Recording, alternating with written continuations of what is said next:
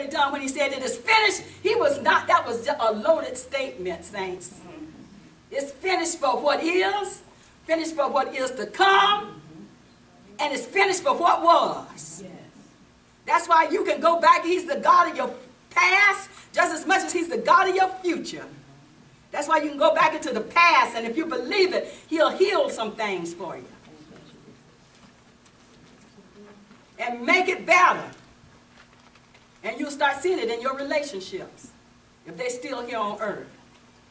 Some people have departed and gone to the other side. That's different. Amen? He gave us authority to what? Look at the bottom line up there. To reign when?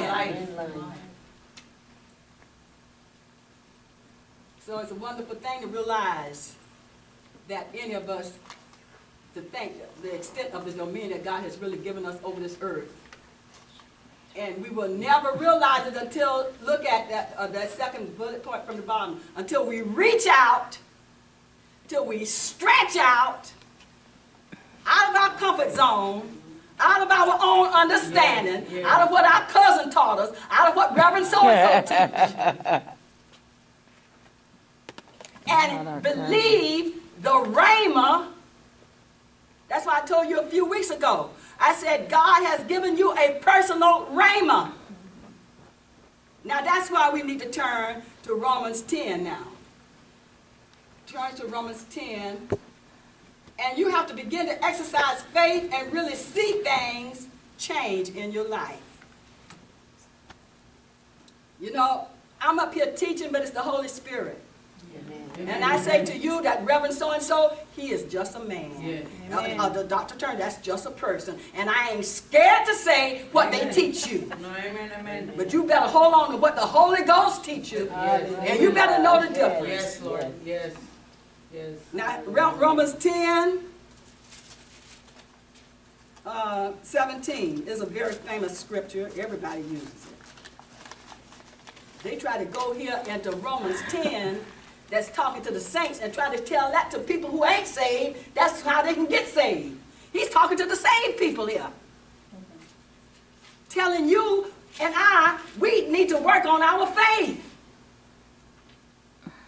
Are you with me? Yeah. Amen. Now let's see what the scripture says. It says, so then faith what?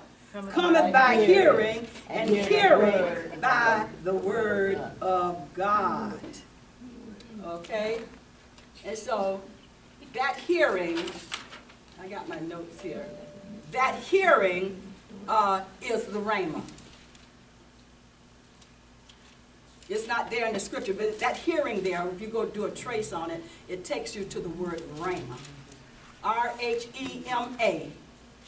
You got two types of words that's in the scripture. The scripture, you got the logos, that's Greek, and you got the rhema, that's Greek, because we're talking from the New Testament. Amen?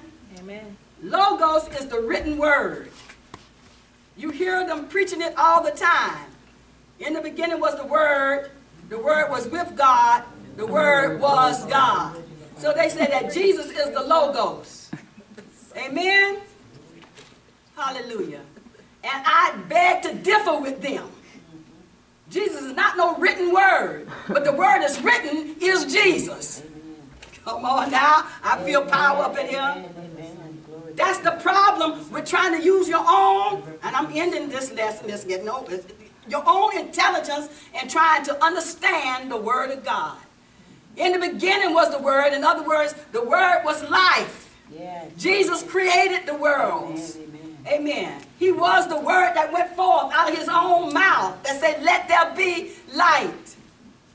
Now how can this right here, and those your scholars, when you go to school and open up your textbooks and pay attention to that stuff, tell you that logos, this is logos, the written word. No, it's written about him. Amen. Can somebody say amen? Amen. I couldn't say it in the classroom because I'm just a student. You know, and I'm not the most intelligent person in the world. So I can't argue. I'm not going to get in no debate with my professors and teachers about this, but I'm going to know the truth, and it's going to set me free. Yes, amen. Yes. Amen. Logos. Yes. It's talking about the written word, and it's talking about these Bibles that we read. That's logos, but it's not Jesus Christ. So in the beginning was the Word. It's talking about who Jesus is. The Word was with God, and the Word was God. Hallelujah. And verse 14, and the Word was made flesh. Hallelujah to God. And so we today, we need that same deliverance from the Word of God. And as we continue this lesson class, wasn't this a good lesson? Yes, beautiful. Thank you. We're going to talk some more about it next week. Romans 10:17, hearing comes by what God whispered in your ear. It's by that word, that rhema word from God that you can't explain to nobody. That's why you don't expect me to understand what God's doing in you, because he told you what you was going to do. Yes. He told you about your life. Yes. Don't expect that person over there to understand it. That's why I ask, what is it? Like, what is it about you, or how did you know, or they don't understand. It's They rhema. salvation for themselves. It's rhema, personal. Yeah. Amen. Amen. Father, we thank you for our lesson today. It's good. It's so good. We're being set free, God, because we're receiving the truth. In Jesus' name I pray. Amen. Amen.